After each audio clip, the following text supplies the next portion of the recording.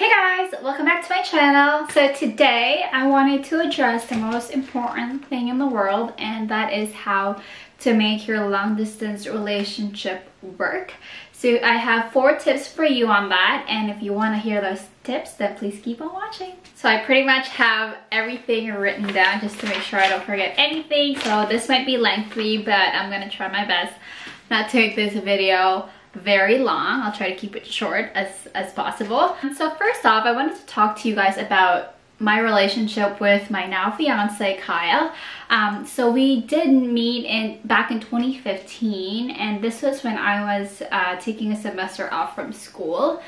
And going to this relationship, we kind of like figure out that we're gonna be in a long distance relationship just because where I live and where he lives and where I go to school and then where he goes to school. And at that point, we're like, okay, at first, obviously, it's gonna be so difficult not to see each other every day physically, but you know what, we just have to make it work, right? For the person that we love. Okay, why don't we just get started with the tips that I have for you guys. First off, before that, I wanted to say that all of these tips are only gonna work if both of you are okay with this arrangement, because if one person is okay and then the other one's not, it's just, you know, not gonna work. And I know, like, in the relationship, everything needs a balance of everything. So one can be like the most dramatic thing, which is me, and then the other one's more patient. It needs to have that kind of balance, or else it's like, you know, if you're both hot-headed, then. So I have 4 tips for you, and the first one is obviously communicate in time. I feel like those two kind of like tied in together.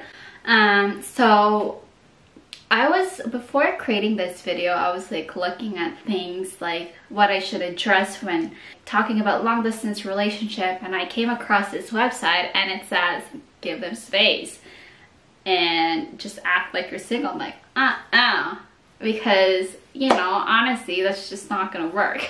So first off, we like to communicate every day, either text, call, FaceTime, unless obviously that person is busy or you're busy studying for exam or work meetings and all that stuff. You just kind of like work with your schedule pretty much. And I feel like no matter where you are, I feel like you just need to make time, because it's very important to keep that person in the loop of what's going on with your life, you know, whether you had a bad day at work, whether you had a good day, promotion, all that good stuff. It's just nice to kind of like have that person updated with what's going on, because being in a long distance relationship is already hard, and kind of like leaving them left out, it's like, you know, so sad. And that's kind of like how we see things and how we think that it's gonna work. And obviously being in a long distance relationship, it's hard, but if you're in the position where you are okay to kind of like travel to see that person, then go for it. And then vice versa, right? So back when we were in school, like I said, I would make time. I would make sure that all of my classes are done early on Fridays, because it's a good weekend, right? Good weekend with the person that you love and all that stuff, unless he or she is busy doing work or studying for exam, and that's understandable.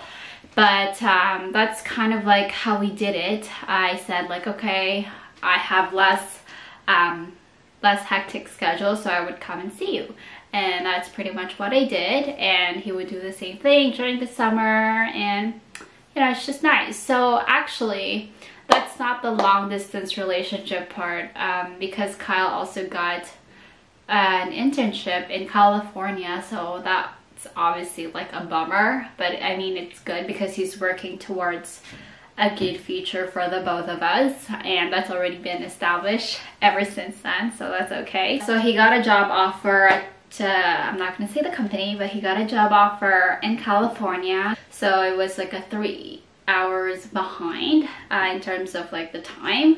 So when he was there, obviously we just gotta shuffle and make things work, because we know we love each other very much. So we kind of like made an arrangement, obviously, because planes, like flying to another country, is not very cheap. They are expensive, especially if you're gonna go for like a long weekend, right? Those are the most expensive plane tickets. So we kind of like established that I would see him during his birthday, which is in February, and during our Thanksgiving here in Canada, which is in October. And then he would see me during my birthday and our anniversary. That's kind of like how we made the arrangement to kind of like make this entire thing work, because I know being in a long distance relationship is hard. He was so far away, and plus the time difference, it wasn't brutal, but it was like, you know, a little tough for the both of us, but we managed to make it work. Yeah, so that was it in terms of our long distance relationship in Canada and in the States. And I'm kind of like in the position where it wasn't so hard for me to go to the States because I didn't have to wait for any visa or anything. That's why we kind of like made it work. And obviously it's different if you're gonna need to have a visa to travel. So that's just very hard. I'm sure you can make it work, but you know, again, whichever one is comfortable and more convenient to the both of you. So tip number 2 is set a daily routine. I just think it's very important because it's something that I would always look forward to every time we talk. And yeah, whether them cooking in front of you, or them singing in front of you, or them talking gossip to you about something else, but yeah, so setting a daily routine I think is very important in a long distance relationship. So for example, Kyle and I's daily routine is this, okay? So first, obviously, we just have to text each other good morning every morning. Doesn't matter whether it's late morning, just to know like, okay, I'm awake, all this stuff, I just started my day, and that, right? So that's it. And we don't talk till like whenever we're ready to talk, unless, you know, you text a little bit during the day and all that in between, but not so much because obviously work and school. But yeah, so text in the morning, and then we FaceTime at night. Doesn't matter what time. We pretty much, like when he was in California, we would FaceTime at 9 p.m. because 9 p.m. my time, and then 9, 8, 7, 6, and 6 p.m. is time. And then he would actually cook in front of me, and that's kind of like something that I look forward to every night, him cooking, because it's just so nice. Wow, he's cooking, and you know, all this, and he'll show me what he's cooking pretty much. And then so once dinner's done, we would actually like watch a show. We try to watch a show every day and then during the weekdays, and then maybe a movie, or like during the weekend. It's just so hard to find movies these days. I feel like there's just a lot of options. You don't really know what to choose. So that's why we kind of like stick to like TV shows, because it's easier. It's like longer season, longer episodes, and you know, you don't have to worry about finding movies. And usually that's kind of like stressful. It's like, I don't know what to watch, because for us, sometimes I like something romantic and and a little girly and comedy and all that, but he's more into like real life scenarios, documentaries, action, and yeah, sometimes comedy, but very rare, right? But yeah, so some shows that we actually watched already was The Office. So we love The Office. We actually watched it maybe twice, and he watched it 4 times already. But I love The Office because it's just so funny, and it's very short. Like they're all short episodes, like 20 minutes per episode. So that's kind of like something that we like, because sometimes if we don't have enough time to talk to each other, then we'll just watch it for 20. Like if we don't have enough time to watch a movie or a long show, then we just watch The Office, and pretty much just brightens up our day because of Michael Scott. And if you watch it, you know what I'm talking about. And then obviously Game of Thrones, when it was still airing. So we used to watch that, Game of Thrones. We love it so much, like the best show ever. Like everyone else is saying it's good. So if you haven't watched it, I feel like you should watch it. And then also Breaking Bad, we like it. And then 90 Day Fiancé.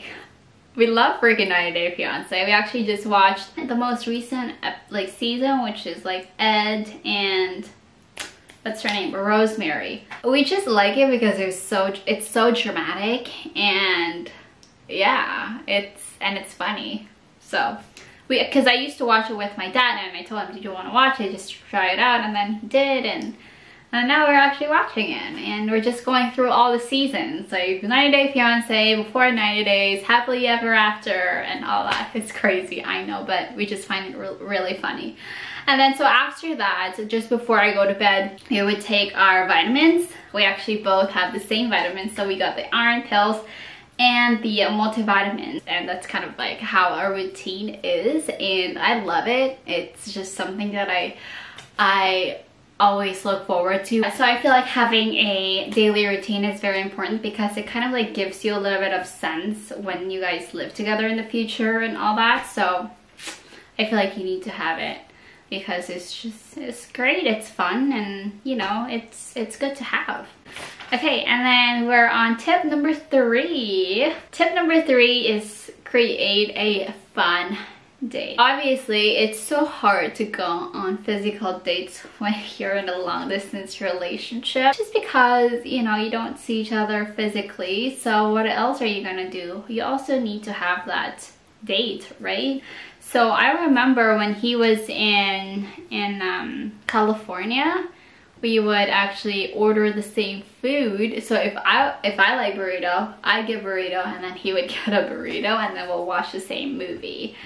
And my family knows how we watch. We will watch at the same exact hour, minute, and second. So what we would do is find a movie, and then we would count up to 3, like 3, 2, 1, and then we hit play together. We just wanted to make sure we're on the same exact moment. So order the same thing, and so food wise, watch a movie.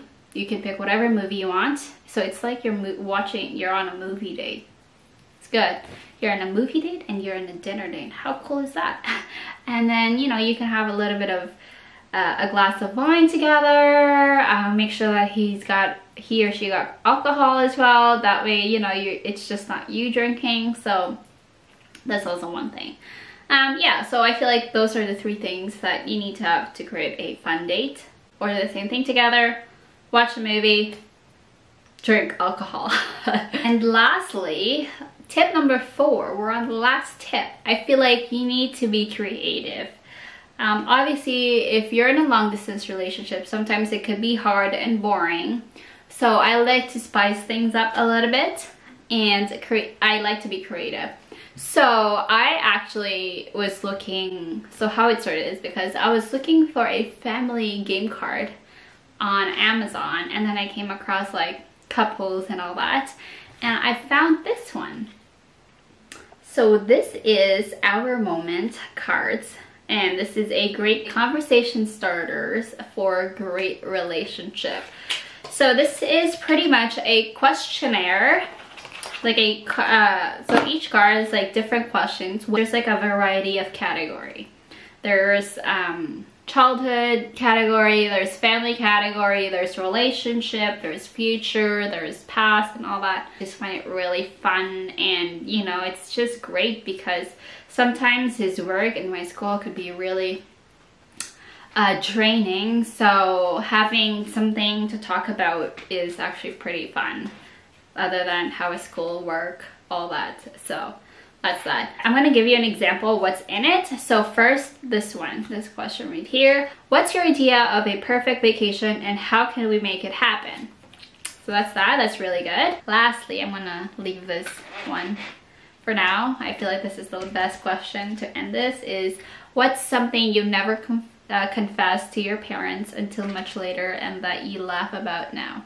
So it's just a sample of, you know, it's good to spice things up a little bit. You can't just be boring, or else, where is it gonna go, right? So this one I got for $24.95. I know it's pretty hefty, but it's actually so fun to spice things up. So it's this one right here. Let's see, can you see it? And it's rated good. It's rated 4.5, I believe, and there's like 4,100 reviews, so what's not to like? I was like, okay, I'm sold, I want to get that. And then another thing that I like, I found this from my sister, and this is the quiz book for couples. It's this one right here. So this book is pretty much like a questionnaire, and there's a lot of categories. So there's like relationship first category, food category, entertainment, physical features, traits and talents, intimacy, travel, money, family, animals, the future and the past, and some general questions. And what I love about this is it's like a whole questionnaire, but it's like times two. So first person will answer the question, and then the second question will answer the same question. It's just a test of how well you know each other. And then at the end of the questionnaire, there is a scorecard. So you mark it and make sure that they are correct. And then whoever wins, there's a reward. So there's like 3 options and you get to pick one. And then let's see this. So this is the category under hobbies. And the rewards are, number 1, attend an activity or hobby that your significant other has always wanted you to do together. 2, give your significant other a day off to do whatever interests him or her. And then 3, challenge each other to come up with a new hobby to try together at least once a month. And who won here? I think Kyle did, and he chose challenge each other to come up with a new hobby to try together at least once a month. And I guess something that we wanted to try is maybe squash or golfing. And yeah, so we'll probably do that once this whole pandemic is over, because it's crazy. Cannot handle this. It's going on too long. So those are the 4 tips of making your long distance relationship work. First, communicate in time. Second, set a daily routine. Third, create a fun date night. And the 4th one is just be creative. Yeah, so I hope you guys love this video, and I hope that you find it helpful, because I know it's hard, it's difficult not to see that person physically, but if he or she is working towards a good future for the both of you, then let them be and just be supportive. And honestly, I know this because I know that this is gonna work, because obviously we're engaged. So if you follow those rules, maybe you'll end up in my shoe, engaged and just about to plan the wedding and just start the family, not soon, but maybe in a couple of years. But yeah, so that is it. I hope you guys enjoyed it. So if you want to see more videos, then please like, share, and subscribe, and I'll see you in my next one. Bye.